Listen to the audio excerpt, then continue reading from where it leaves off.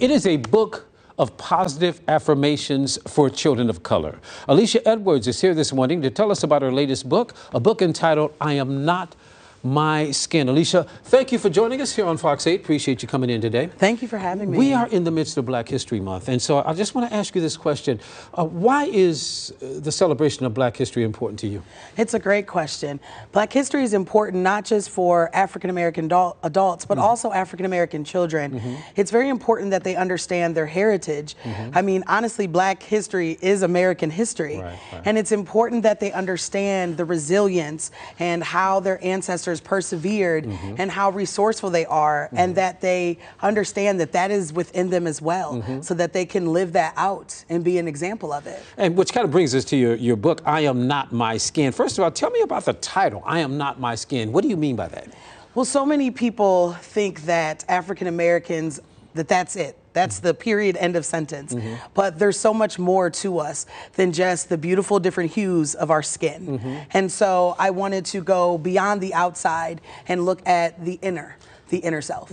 Now, this is a book of affirmations, and you're a teacher. Yes, and yes. So this is kind of, you know, right down your alley, but it's a book of affirmations. And want to take a look at some of the things you have in your book. First of all, you have these great affirmations, and I like this one right here. Tell me about this one right here. What does that say? I am a leader, right? Yes, Yeah. I am a leader. So it's important that children understand that regardless of their age, they can be a leader.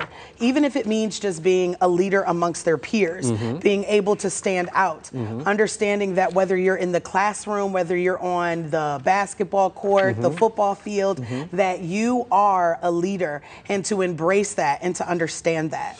And then you also have like some leaders you may not know. You list the leaders on the other page of that affirmation right there, which I think is great, by the way. And we're going to go to a second affirmation now. And this one says that, wow, I am intelligent. That's a good message to children. Yes, they need to understand that everybody is good at something. And so they need to embrace that intelligence. You know, like you said, I'm a teacher. I work at Warrensville Elementary. Too many times I see that students don't believe in their own intelligence. And you see that come into play in the classroom. And so they need to understand that they are intelligent and that these things they come across, they can do. You have a wonderful affirmation in the book, and I'd like you to read that right now. It's a great affirmation challenge. If you could read that for me. Yes. So I challenge you today to make a promise that will last a lifetime. Start your days looking in the mirror, say an affirmation that will carry you to bedtime. Love yourself daily, no matter what the world may say. Know how truly special you are and never let your confidence sway. You are more than just your skin, more than America wants you, I, or the world to know. Never stop your shine for anyone. Never let anyone stop your show. I like it. I like it. That's good stuff. Now, this is your second book. Your first book is Militant Expressions. Yes. Talk about this real quick. Well, I actually wrote that book during the pandemic. Okay. There was a lot going on with everyone being locked in the house.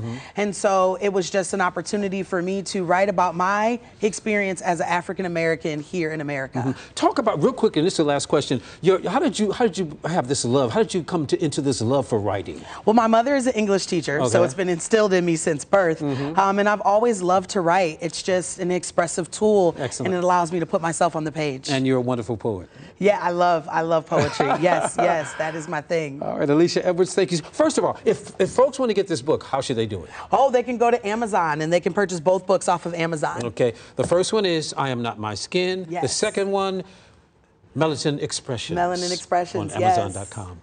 Thank you.